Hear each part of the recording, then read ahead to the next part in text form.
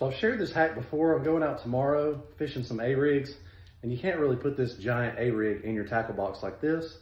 So I'll just go get me a little Sprite, a Coke, whatever, and I'll show you how to do this hack. Where your bottle cap is over here, pop that little ring out, go ahead and get your A-rig, slide it over it just like that, slide it down, holds them all just like that. Great little way to store your A-rigs, keeps them from being so poofy.